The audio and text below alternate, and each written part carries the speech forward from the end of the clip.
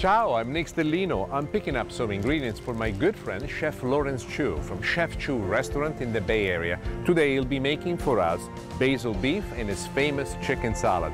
I, in turn, will be making pasta, aglio, olio e peperoncino and pasta al filetto di pomodoro. Please join us.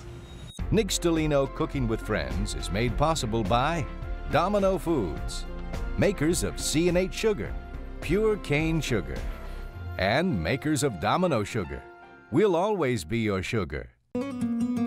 Additional support and appliances provided by Electrolux, manufacturing appliances for over 80 years. For more information, visit us online at www.electroluxappliances.com. Additional funding has been provided by Arteza Vineyards and Winery, Napa Valley, California. To learn more about the wines of Arteza and the Carneros growing region, please visit artezawinery.com. Arteza, the jewel of Carneros. One of the world's fine olive oils and vinegars. Pompeian complements salads, marinades, sautéing, grilling, and baking. Pompeian makes every day better. More information available at pompeian.com.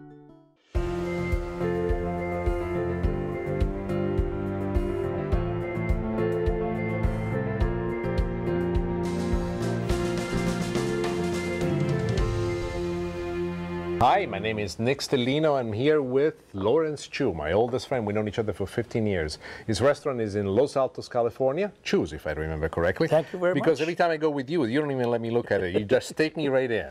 And I'm very excited. He has great mastery, great technique, and he's going to share with us one of his favorite recipes. Chef Chu, I would be honored. Thank you, Nick. This is my favorite dishes for my family. It is comfort food.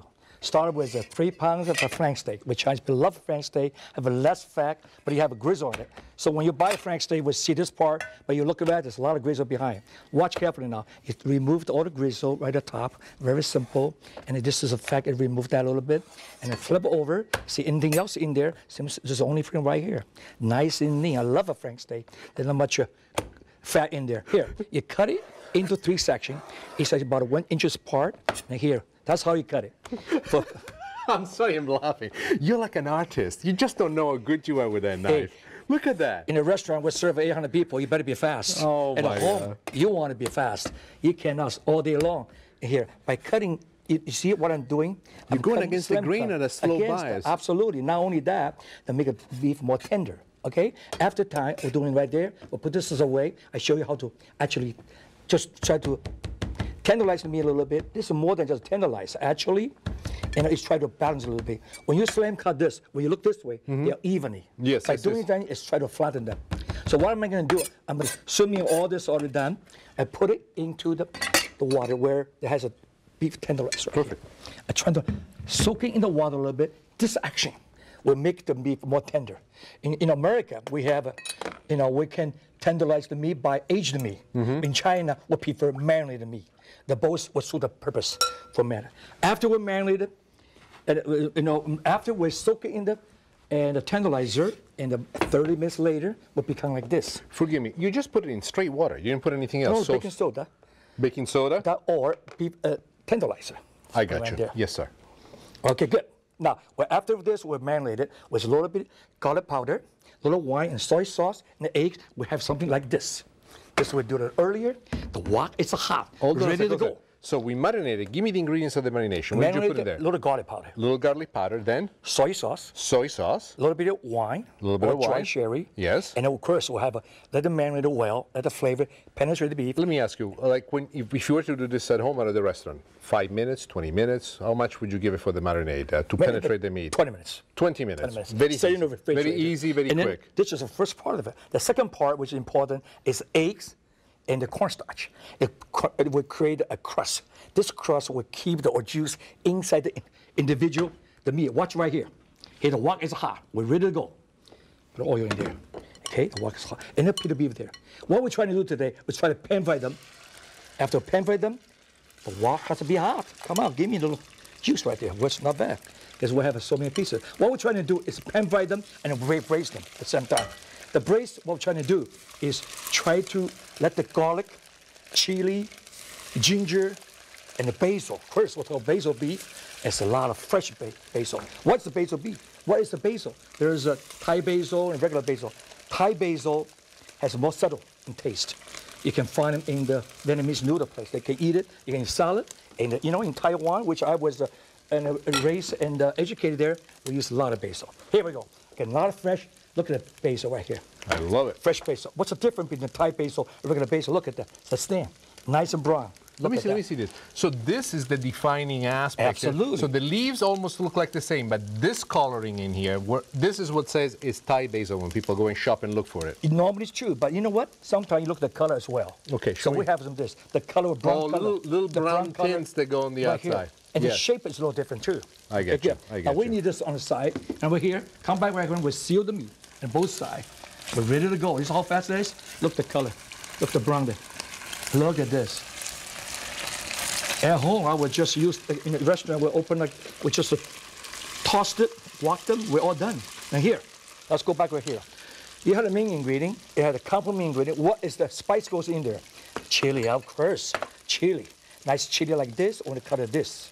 So you take this chili and with your skillful knife set, boom, you're turning into this. If you want a hot, or depends who's on come for dinner, you can leave the season in it. Okay. The garlic is important. The roasted garlic. I love Italian roast garlic. I can eat with them, love with them.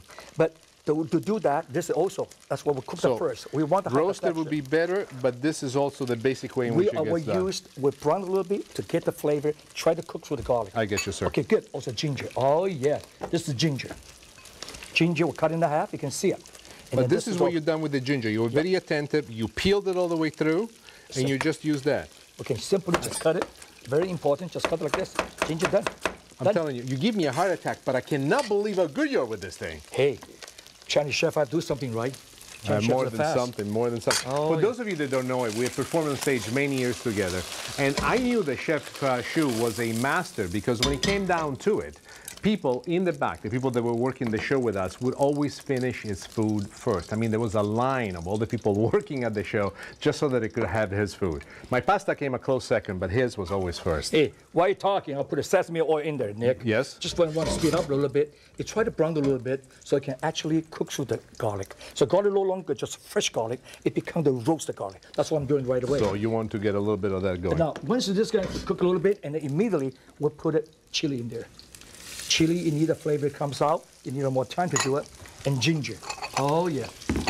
And the lower part grain a little bit later, okay? And then stir a little bit. Oh, yeah, look at I wish you could smell the aromas. They're fantastic. It's opening. It's like a flower. It's like a rose that's blossoming. Cooking Chinese food, especially walking, it's not how long you cook, how high the heat is.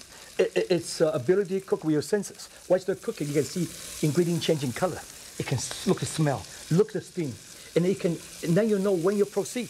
It's not how long you cook, 3 minutes, 3 minutes. I look at you and I see me with a Chinese accent. Did I tell you that? You're full of passion. I love that about you. That's the reason why we've been here for 4 years. I love what you do. Here. Sorry I disturbed you, Chef. After the flavor come out, and you got to let the flavor develop. Sometimes we put everything in there, or 30 seconds, or 40 seconds. No, you do that. Just look at it.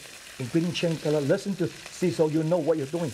Now you taste a little bit here. Here we go. Let the flavor enter. And this time, instead of stir fry now, we're actually braising. What's that mean?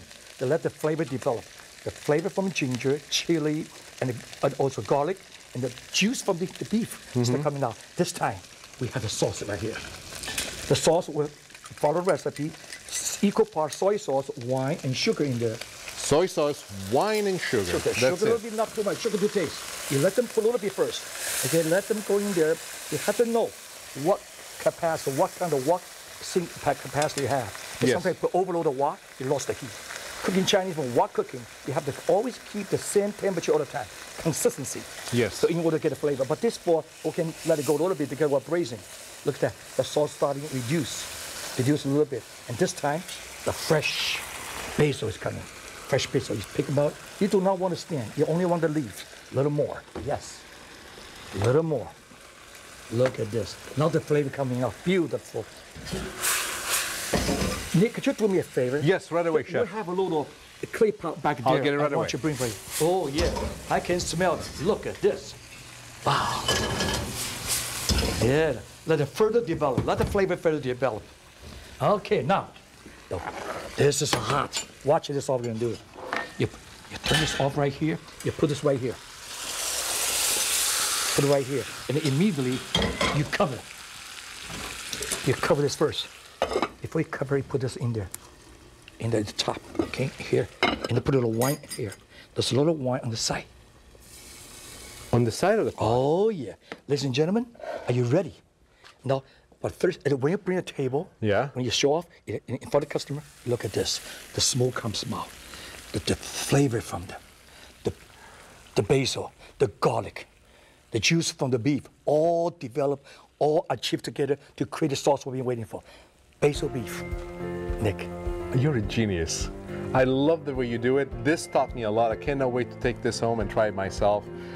We're gonna come back with another recipe. I'm sorry I kind of lost it, but this is one of those times when you see something that you see a whole universe of possibility. Let me show you another great recipe.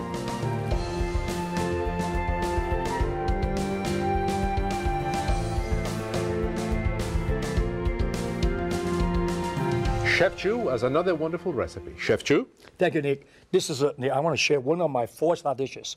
Quick, healthy, simple, delicious. Fits the lifestyle today. Here, we have a lot of iceberg lettuce, but first thing first, we got to do the rice noodle. 375, I remember what you told me. Everybody knows rice noodle right here, but this is so hard that is. But once you put 375 degrees, not 350, not 375. Look, here we go. Do you see what I see? Yeah. Do you see what I see? Oh, look at this, how beautiful that is. Immediately removed the oil out of there. Do not, right here, look how this. Put it, so let the oil trim. This is what we need, very important, as part of a chicken salad. Here we go. We have a roast chicken. Yes. You can have a deep fried chicken, steamed chicken, any chicken left from last night, fine with me. But roast chicken smells good, I love it. Iceberg lettuce shredded. Look at that, how beautiful. Carrots, get a color in there. Carrots, and then cilantro. Very important. Cilantro, I want to pinch cilantro right on top of it. Let the juice get on the top. That's very important. Not just some, just to chop earlier. I don't want to chop earlier the last minute. Have some ready for the later on, put on the top. Here we go. The first thing first. Chicken salad, unlike other salad, put the dressing on top. Yes. What's my salad? What's my dressing for salad? I'll say this is like a, almost like a Caesar salad. It's a mix within. First thing is 5 spices salt. But 2 pinch for this much. 5 spicy powder mixed with the salt. Very important. You toss a little bit. The reason why you do that first, so the flavor for easily to distribute it throughout the whole salad instead of one side right here. The secondly, you follow by the hot mustard and sesame paste. Those things you mix well and you put it on the side. This is what makes the salad. On the side? On the side. You know why? I want to see, I want to see. Because then you can mix easier. When you put it in, the only can see right here. This so you can see, you float within, you mix within. Look at this salad. And then immediately in this time, make sure, well, and then here we go. That's chicken right here. Look at that. So many chicken right here. And this time, the sesame seeds, the roasted sesame seeds, and the crushed peanuts. Look at this. Crushed peanuts right here. And then you put it all together. Look at this. And then, very important, and the rice noodle, you put a half in there. And half of it, you got a mold right there. Look at this. How can you go wrong? The fresh, iceberg lettuce, carrots, cilantro, and the sesame, roasted sesame seed, roasted peanuts. Look at this. And then you know what? Until the end, put it all together. Okay? This is what the beauty comes in together. And it's just on the last minutes, the sesame seeds on the top. And the little bit carrots. Look at how beautiful. And the rice noodle, absolutely important rice noodle on the top. And the finally touch with Chinese parsley. Look at this. For quick, healthy, simple, delicious. Look at this. Nick, that's it. Chef Chu famous chicken salad. Here we are. You know what? The salad is fantastic. But I got to tell you what is most beautiful. Most beautiful is to see something that inspires me, and I hope that when I mature, I get to be as passionate as you are, not just about the food, but about life. The way you move, the way you bring people into, the mastery in which you do something as simple that involves simply dressing the salad. For a while, I got lost myself as I saw you with this wooden spoon, going from side to side, bringing it back in. Chef Chu, it is an honor to have known you for 15 years, and even more than that, it's an honor to call you my friend. Thank you very much. Likewise, Nick. Thank you very much.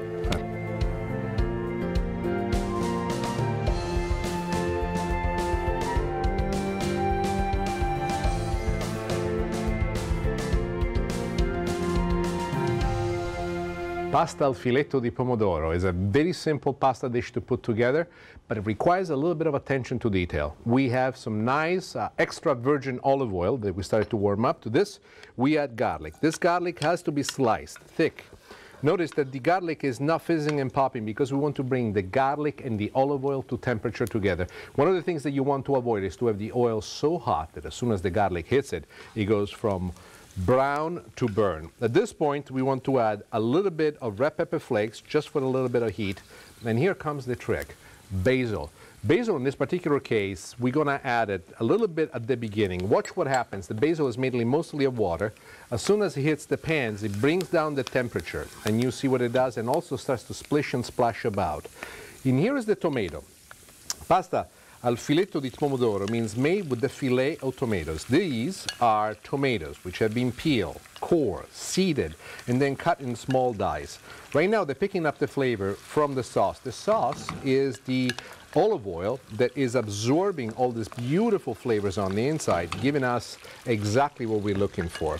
At this point you want to add a little bit of salt, and if you have it available, a little bit of sugar, especially if these tomatoes are not the kind of tomatoes that you bring in summertime, when it's the perfect time for the tomatoes. In wintertime, they tend to be a little bit less impressive in terms of flavor. Once we get to this point, the next thing that we want to do is add the pasta. We cook this pasta ahead of time, spaghetti or spaghettini. This is a typical Italian move. I just love holding the pasta like this. It reminds me of my dad, my grandma, my uncles out on the farm in summertime, when the fresh tomatoes will be brought out. It's amazing how sometime when you cook, these thoughts of the past come back to mind. And then flipping it together. Uno, due, tre, quattro. Every step, every move, everything means something. And these tomatoes right now are caressing the pasta and the tomatoes are dancing together. To you, it might just be a recipe. To me, it's a trip down memory lane, something that I love, something that I adore. The last touch that you want to make is adding a little bit of cheese. My wife always likes Parmesan cheese, but I like Romano cheese. So in this particular case, this is exactly what I do. But as I add the Romano cheese, one technique that's extremely important. You must turn off the stove. Why must you turn off the stove? Because now we're going to toss the cheese and the pasta together. As we do this, the cheese goes underneath. It hits the bottom of the pan. If there was still heat underneath, one of the things that you would not like is that the cheese would burn, attach itself to the bottom of the pan, and ultimately give you an extra job which you wish not to undertake. So how about we make now pasta with aglio, olio, e peperoncino.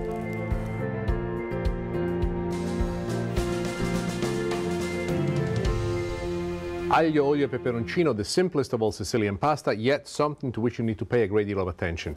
We have olive oil in the pan. To this, we add an enormous amount of garlic. This garlic has to be cut fairly thick, otherwise it will burn. This garlic ultimately is the ingredient that's going to give us the flavor. The olive oil itself is the sauce, and this is what most people miss. So at the beginning, when you actually turn it around and you stir it, as we're doing right now, you want to make sure that the garlic starts to brown. While the garlic is browning, the next thing that we need to do is to add the red pepper flakes, and here's where it goes. This is for just mildly hot. But since this is called peperoncino, this is what I like to add, because I love it. If this pasta we were to add anchovy paste, then it would be called carrettiera, pasta alla carrettiera. Same connection on the pasta sauce that we did before applies to this. What we're going to do now, we're going to add the parsley. Please pay attention, I'm moving this away from the heat. We need to add the parsley to bring down the heat. The parsley is going to make this fizzle and pop, but at the same time reduces the heat right before we add the other ingredients. In this case, the other ingredient specifically is the pasta. The pasta itself that we have cooked ahead of time, mixed with a good amount of olive oil so it does not stick, spaghetti or spaghettini if you like. They will be just as good. Now we're going to turn them around exactly like this. The part that I love actually more than just turning them around is doing an old-fashioned. Now a lot of people become concerned and say to me, but Nick, what are you going to do next? How are you going to absorb the oil? And there is a technique that's part of the Sicilian heritage, and that is toasted breadcrumbs. We just simply preheated this pan, and to this pan we have added, once it's gotten nice and hot, breadcrumbs. No oil, no butter, nothing else. Look what I do. I'm just sprinkling the breadcrumbs on top of it. What are these breadcrumbs doing? They're going to be picking up the extra virgin olive oil that by now is imbued with all the flavors of all the ingredients that have been so beautifully presented. I'm going to give it a couple of toss and turn, and this pasta will be exactly where we want to have it. Look at that, look at that, look at that. The oil is completely gone. Do you remember how much oil there was there before? It's almost like a puddle. Doesn't exist anymore. This is the finish that we intend to do. I've just turned off the heat from underneath, and we're going again with the next. This one, there is no argument. You cannot use Parmigiano, you cannot use Grana Padano, you cannot use a Fontina. It has to be Romano cheese. And once again, the reason why we turn the heat away from underneath is to avoid, in this turn, any of the cheese to burn at the bottom of the pan. So here we are. Now, why don't you take a look and see some of my suggestions in terms of beverages that will be a perfect match for these pastas.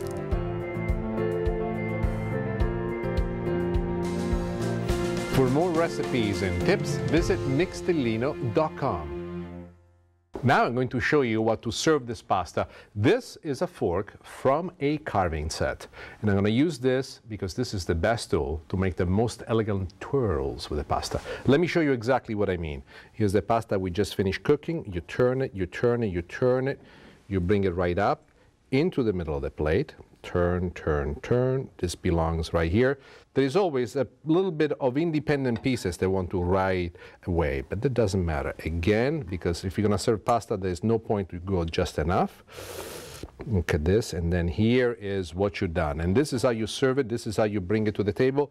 But there is one more thing that I want to do to this pasta, and allow me to show you what that is. Cheese, as much as possible, so that it falls as if it was snow. And just because this has peperoncino in it, a little bit of freshly ground pepper would be wonderful.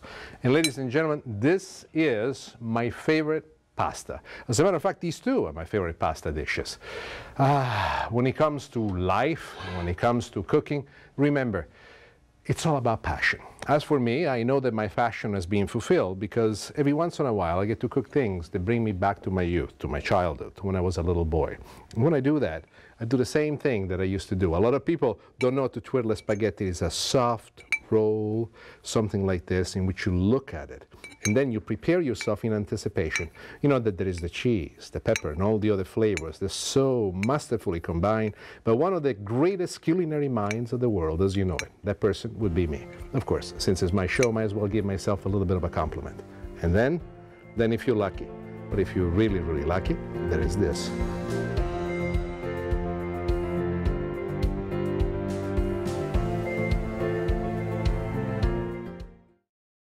And my mother went to the market. The street food, the street food, what makes the most. I love it. All kind of street food. You know, Taiwan, you know, there's food everywhere. And the Taiwan sausage is well known, and the barbecue pork, the chicken and duck, and noodle, wonton, pastry, you name it. That's kind of dishes I like to have, remember the most. And what you least expected, what's your favorite food? My favorite food got to be a pasta cake. Oh yeah, I make the best pasta. No, say that again. Do it with your hand again. Little pasta. Are you sure you're Chinese? I don't know, sometimes. Because you're moving all over the place like me. I know, What you need is a beard, maybe a ponytail, and you and I look like twins. I lost 15 years to be watching your show. You inspire a lot. This is probably one of the things I learned from you. Hey. No, you have to see the show and to see the segment that we did together. There is both a salad and a wonderful beef dish that to this very day inspires me. Quickly, what is a food that you hate? Well, basically, I don't hate any food. Any food, I eat it. However, there's some dishes I dislike it, such like blue cheese, wofer, I can't stand that. Stinky tofu, maybe you don't like it. I love it. So that dishes, then a cultural difference. But, you know, again. No, this is actually very important. I will share something with you. We had Ken Ratman, a wonderful friend of mine from Abacus restaurant in Dallas, Texas. And amongst the foods that he was listing, he said, I do not like peanut butter. You will be surprised how many different chefs sometimes don't like some very common foods that they do on a daily basis. For the rest of your life, for the rest of eternity, because I will not mention his age, but he's slightly older than me, in spite of the fact that he looks like he could be my younger brother. But if it was one food or one dish that you could not do without, and you must have at least for the rest of your life, what would that one single thing be? I wish it never happened, but if you think of one thing, gotta be rice. Rice. I was born with rice. I was eating all my life with rice. I will die with my rice.